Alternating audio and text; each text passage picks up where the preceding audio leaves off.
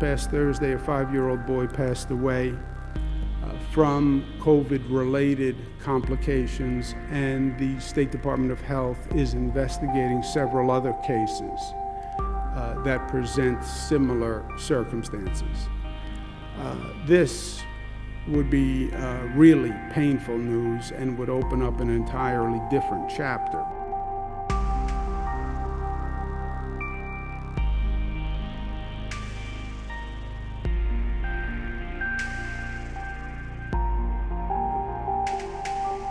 We really better be very careful, particularly when it comes to children, because the more and more we learn, we're seeing things about what this virus can do that we didn't see from the studies in China or in Europe.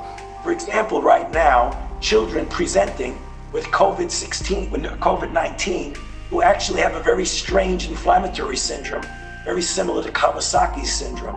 I think we better be careful if we are not cavalier in thinking that children are completely immune to the deleterious effects